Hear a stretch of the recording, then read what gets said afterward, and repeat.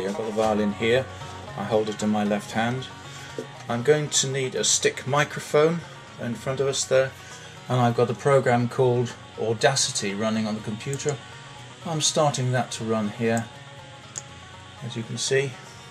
Now holding with my left hand, I'm going to hold the strings so that the fingers stop the strings vibrating.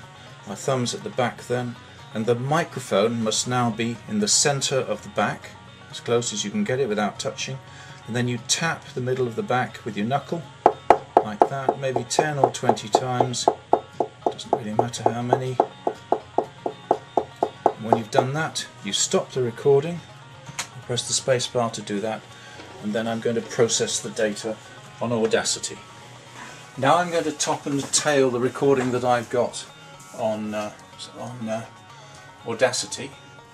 So I'm going to top and tail it, which here means deleting the beginning. So I select the waveform to the left, and having selected all of that, there's a lot of it here, I press the delete button, and now I've just got the waveform that I want left, and then do the same. Select the waveform at the tail end, and I press the delete button, delete that. I put the cursor in the middle and do Control A, which selects all of that waveform. And now I'm going to go to Analyze at the top left hand side of the screen, and I select Plot Spectrum, and up comes my spectrum for that highlighted section of the recorded waveform.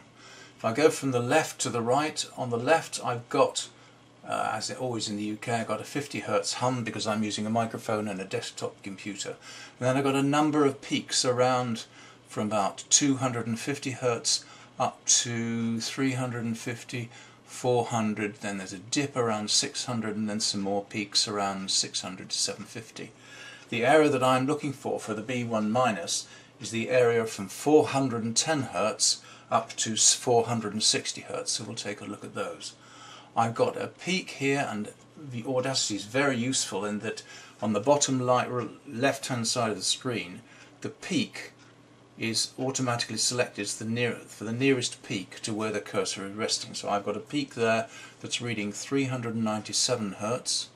To the left of it is a smaller peak reading 368, and to the right of that is reading 427 Hz. So the cursor jumps to 427 Hz, that's G4, G sharp 4 at minus 31.4 dB, and that is a pronounced peak.